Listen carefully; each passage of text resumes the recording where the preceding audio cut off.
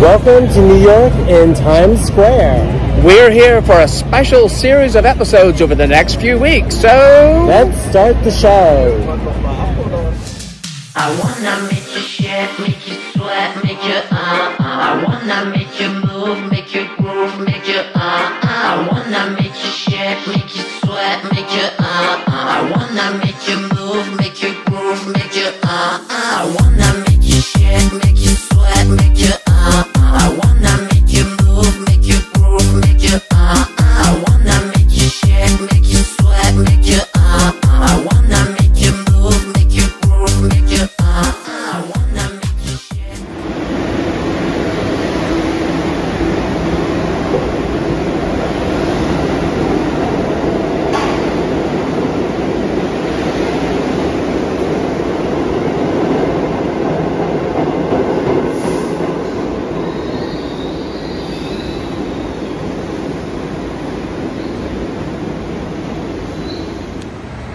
The MetroCard is the quick and easy way to travel around New York City. So you need to buy a MetroCard, either like a pay-per-ride one, or you could buy a 7-day one. So you need to start the language, MetroCard, get a new card because I don't have one right now. Unlimited ride.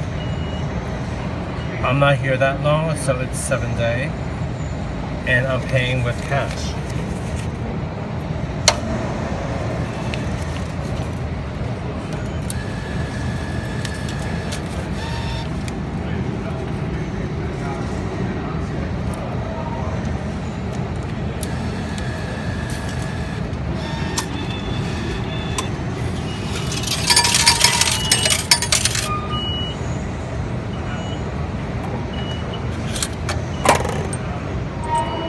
What? you didn't get your right change.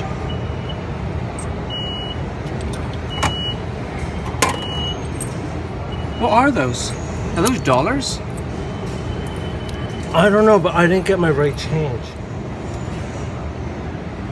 I think that I have been away way too long. This is the right change. I just have never seen them in coin format. $6 and different colors. You've got a silver one and 5 goldy color ones. I thought that I was being ripped off.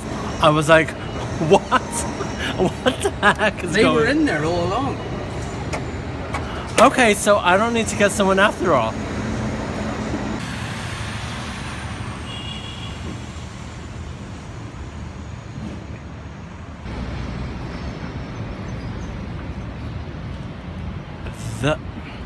The green dome indicates that it is open for usage 24 hours a day, whereas the red ones are for exit onlys on the subways.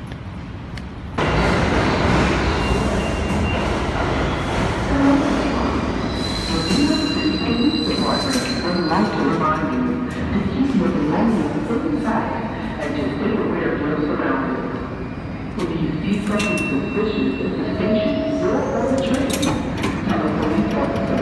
Don't immediately report.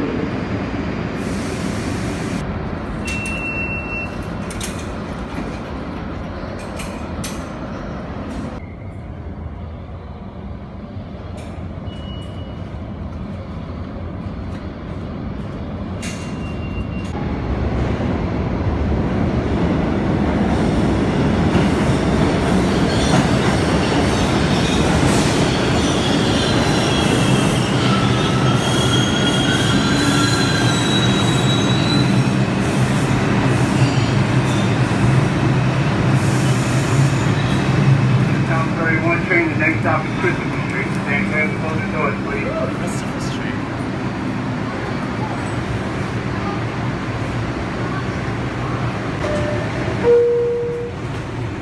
There is central air conditioning on all these New York City subway, so this will keep you particularly cool when it's really hot outside.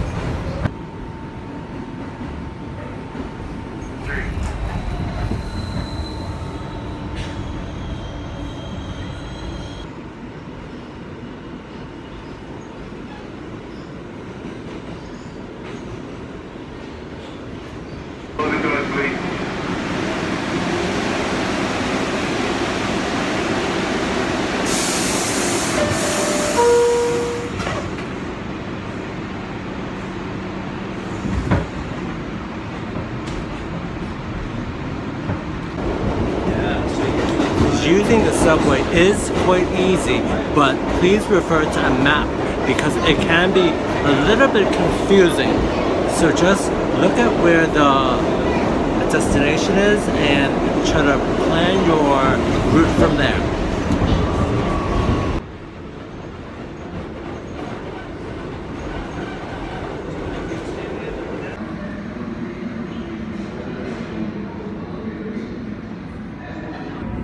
There is no need to swipe on the way out. All you have to do is just go through the turnstiles. That's it.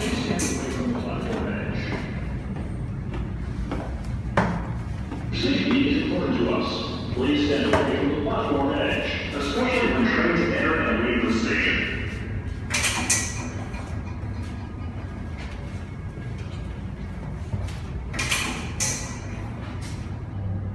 The MTA has brought out this contactless thing called Omni. You pay for 12 rides and then afterwards it will be free thereafter. So it will treat it as an unlimited after you pay for 12 rides. But the only trick is that it's only good from Monday to Sunday. So it doesn't really care about anything in between. So that might be the only bad thing about this current system.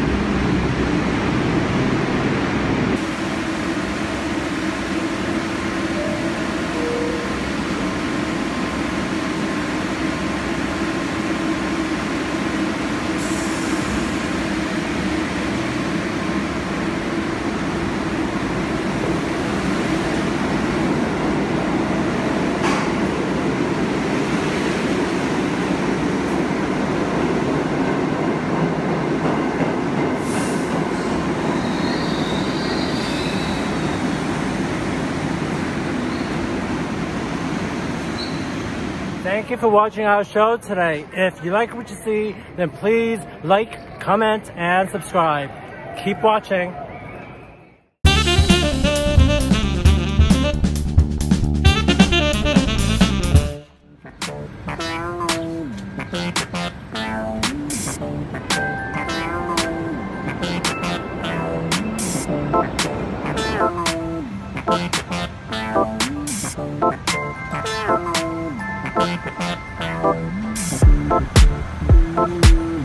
Central Park is so vast that you can enter from various points north, south, east and west. Today we have chosen the southwest corner at Columbus Circle, and it is named after Christopher Columbus. Isn't that right, Paul? And that's his globe behind. So this is an iconic globe because you know that you're at Columbus Circle because of the globe behind us. And next to us, in the next street over, is the Columbus Circle Mall, and it's quite vast. There's a lot of shops, so you may want to check out that area as well. And I think it's also home to CNN at the Columbus Circle Mall. They've got their studios in there. But today we are going to check out this part of Central Park.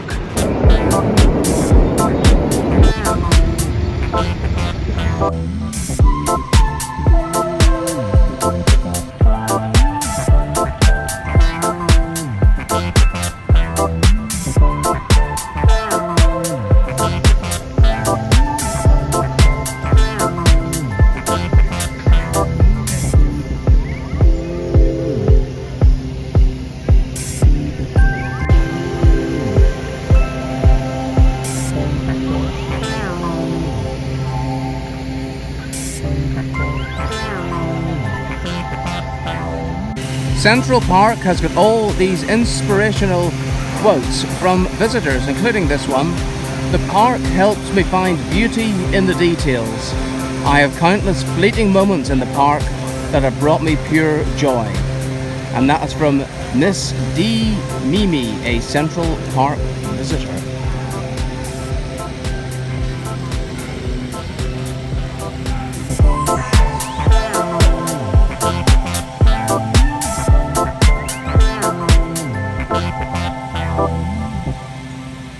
And here's another one from Jose, assistant manager at the park.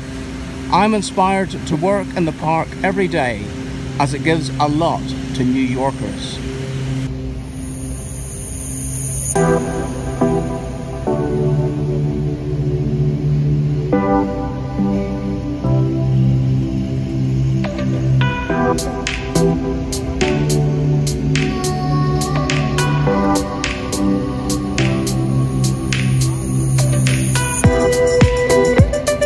Now, let's take a look at where we are in Central Park. We are all the way down here by Columbus Circle, and here is our actual location. Normally we also come in through the southeast side, which is down here. The zoo is located a short walk towards right over here. I don't recall going to some of these northern places. It is quite vast. There's the Metropolitan Museum of Art. I don't recall ever coming to the reservoir.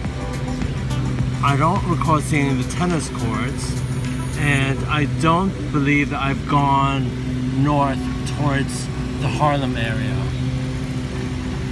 You could easily spend a whole day here exploring everything it has to offer.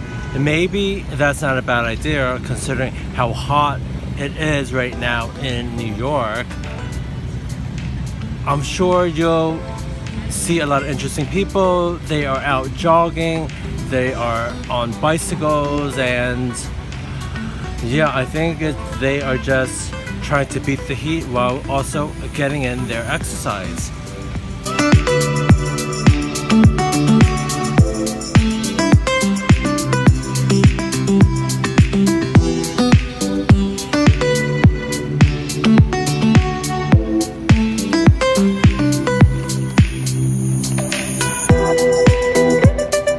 Even within the park, you can get some idea of the vastness of the buildings around.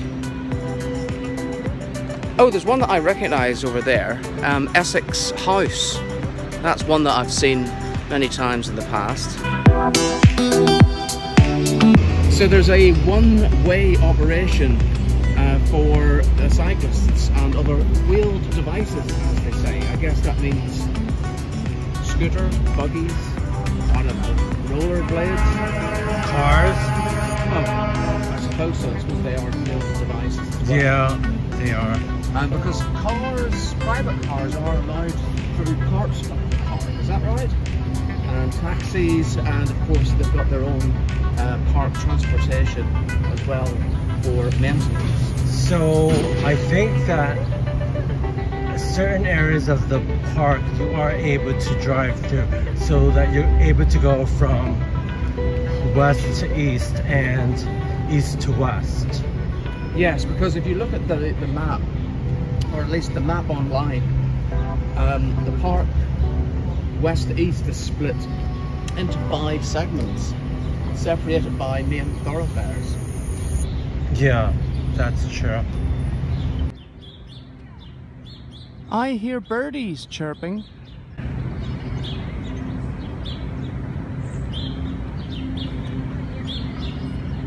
Look, they are down on the ground, snacking away. Oh, I do like a good lantern.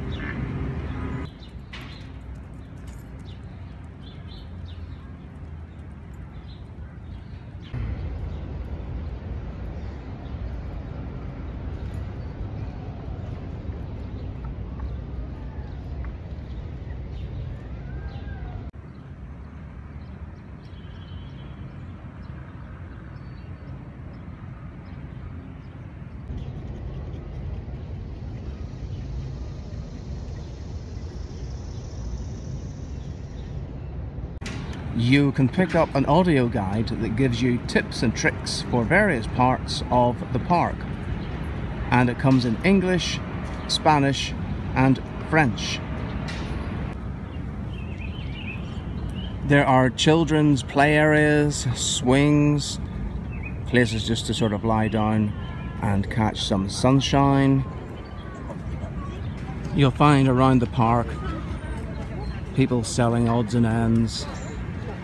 I'm not sure if they need a license for that, but there are official park stands for ice cream, pretzels, hot dogs, water, bagels, other various types of snacks. Oh, I like these areas with the stones. And the thing that you've got to remember, Paul, is that the park is completely man-made. Central Park is man-made, you know. They've constructed things to look like rocks and they've pieced everything together. Various types of trees, including the English elm here. And of course, all the trees do provide fantastic shade on a hot day such as this. Yes, it's a bit too hot for comfort. Although if you're here in the winter, I wouldn't stand under a tree in a thunderstorm, or even a thunderstorm in the summer. It's busy here this morning, right? Look at the sausage dog. That's not a sausage.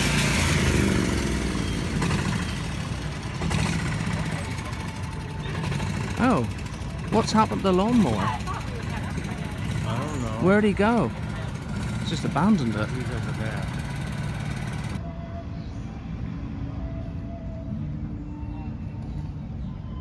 Sometimes it's just nice to sit down and rest your weary legs.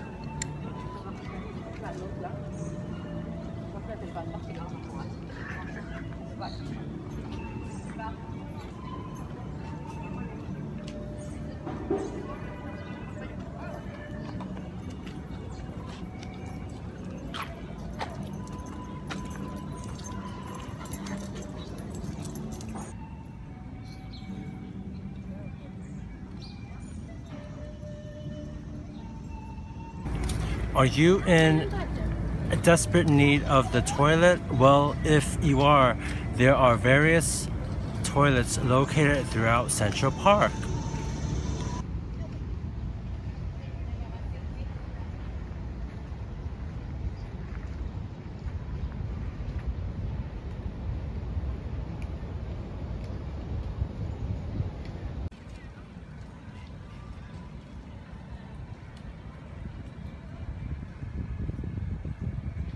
Central Park has got several sporting arenas, such as this baseball or softball park, and there are also tennis courts.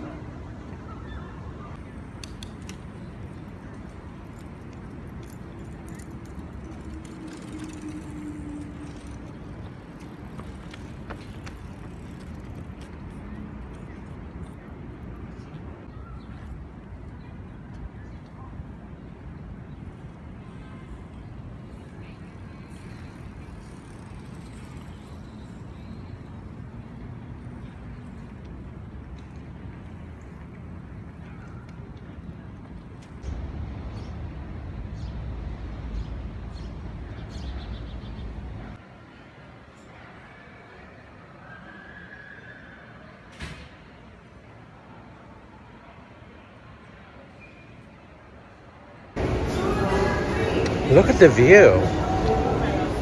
And over there, the sign says, "Welcome to the neighborhood." Look, isn't that the statue of Christopher Columbus there? Ah, yes.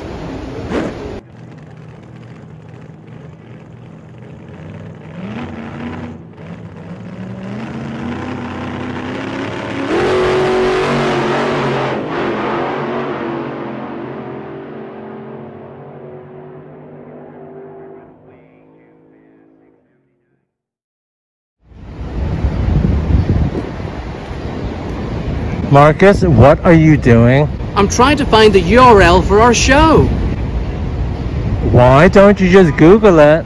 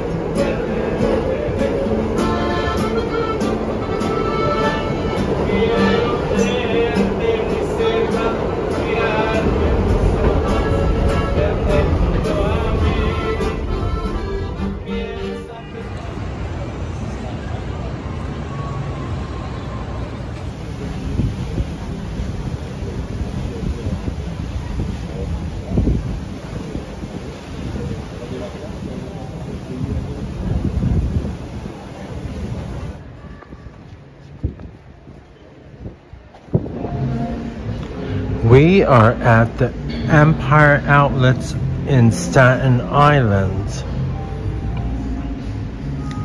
We are at the restaurant called Wasabi and enjoying a nice Michelob Ultra and a Sapporo.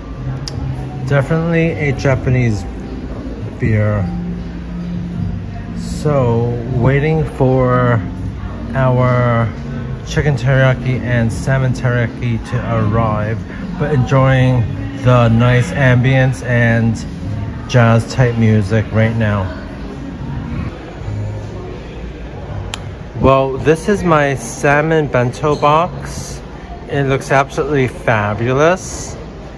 And Marcus ordered a chicken bento box, and look, it comes with the chicken, the veg, the rice, the sushi, the seaweed, and sumai. Yeah. Oh wow, let's tuck in.